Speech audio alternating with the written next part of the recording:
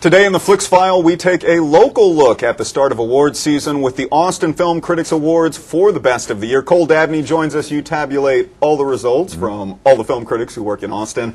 And this year's big winner is? It's The Hurt Locker. And this is a movie that's really gaining a lot of momentum in awards season. It is. It's starting to compete right there with Up in the Air. It ended up winning Best Film, Best Director, and Best Cinematography from us. So. This is a film that we got an early look at this year because it screened at South by Southwest with both the director and the screenwriter here. Why do you think that film stayed at such a forefront for so many of the critics in town? You know, I don't know. I think when it came out in March, I don't think anybody was really thinking that it actually had a chance, to win Best Film. It came out in June. It's coming back into theaters here in Austin. It opens again this Friday. Opens again on Friday, which is really good. Hopefully, if you didn't get a chance to see it, you will go see it.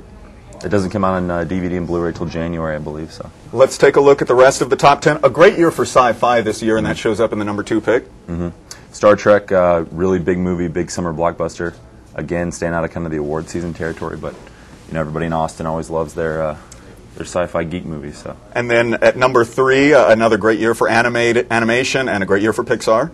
Up, it's one of the better Pixar movies. Everybody's really loving it, and I'm sure it's the front runner to win the best animated film at the Oscars.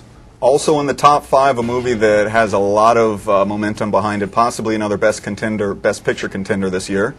Up in the Air, it ended up coming in at number 5, and it won Best Supporting Actor and Best Adapted Screenplay for Jason Reitman. And it never hurts to have George Clooney in your cast when it comes to awards. No.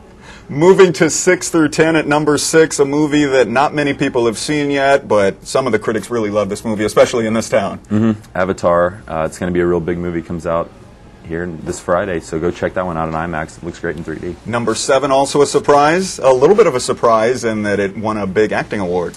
Yeah, Mélanie Laurent ended up winning Best Actress for Inglourious Basterds, which I think is great, and Christoph Waltz has won almost every award for Best Supporting Actor.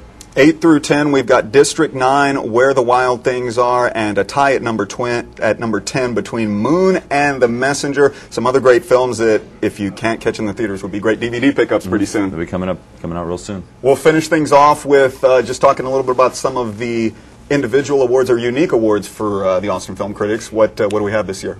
Well, Neil Blomkamp won Best First Film for 9, and I think Richard Linklater's movie, Me and Orson Welles, won Best Austin Film and Best Breakthrough Artist. And I think that if you haven't got a chance to see that, you really should. Austin's Local Sun. It's a really good movie. So. Thanks for dropping by and filling us in. Also, on the website, you'll find out the top 10 films of the decade as voted by the Austin Film Critics Association. You can find that all online at austinfilmcritics.org.